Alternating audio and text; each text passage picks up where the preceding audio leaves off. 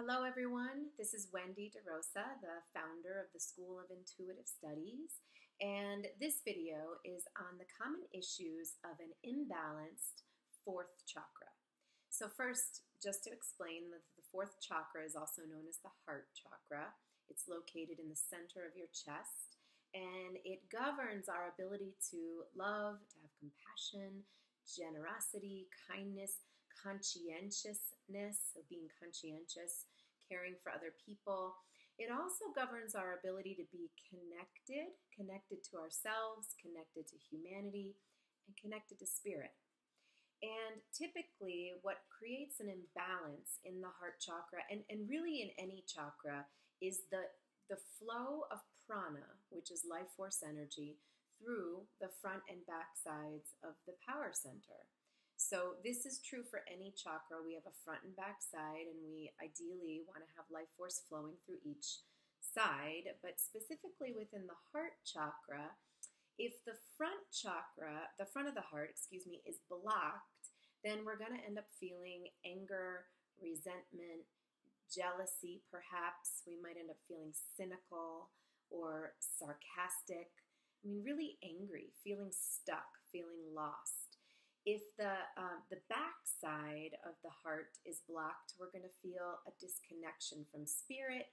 We're going to feel not connected to our purpose, like our higher mission, why we're here. We're not going to feel connected to the life force that's delivering that sense or that information through us.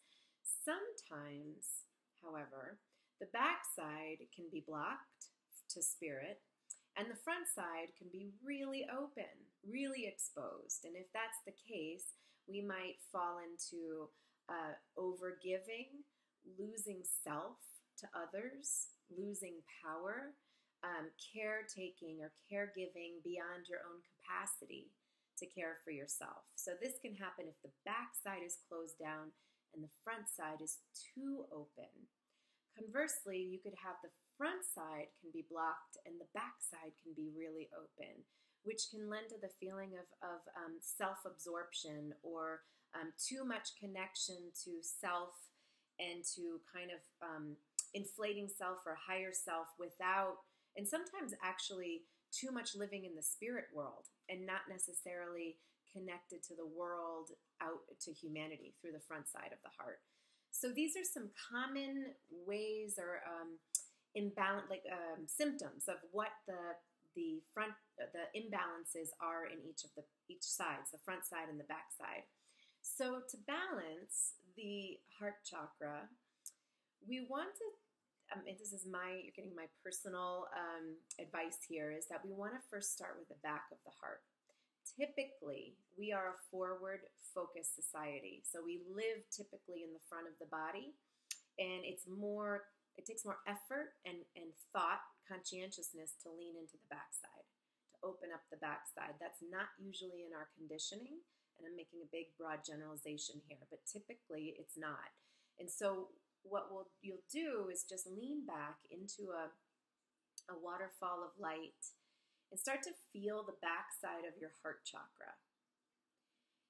And then from there, if you can imagine that the back of your heart opens like a glowing light or like a flower towards that waterfall of light, and you can close your eyes to envision this.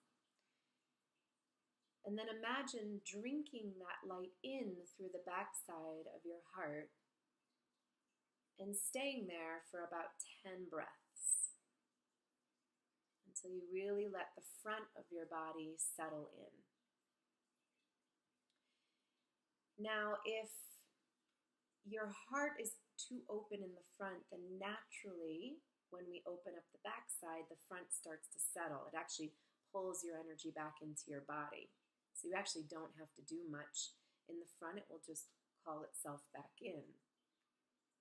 If it feels blocked in that area, then leaning back into the back of your body and connecting to your higher self or to spirit or to the divine is like coming home to your own body. And truth be told, you could have grief. You could feel so much that I'm coming home into my body and into my spirit that tears come. And if that's the case, that's the the opening. That tears promote or propel an opening in the front of the heart, or sometimes in the back of the heart. But wherever we're blocked, the tears can open us up. So if that's the case, then just stay there. Allow yourself to be in that sense of I'm filling myself up with grace and from light. And that will help when we call ourselves into connection here, when we lean back into connection, the flow of grace moves into our area, into our energetic body. We're talking about the heart here, but any part of your body, and it will automatically balance. But we have to ground and come into ourselves or lean back into our back body to create that connection. So it's a very simple tool on how to balance your heart chakra in the front and in the back. Is just simply to lean back in and to let this light come in and let it heal the back side and let it balance the front side, heal and balance the front side. And then just focus here energetically that you, the light of your spirit, is there in the center of your heart, deeply listening.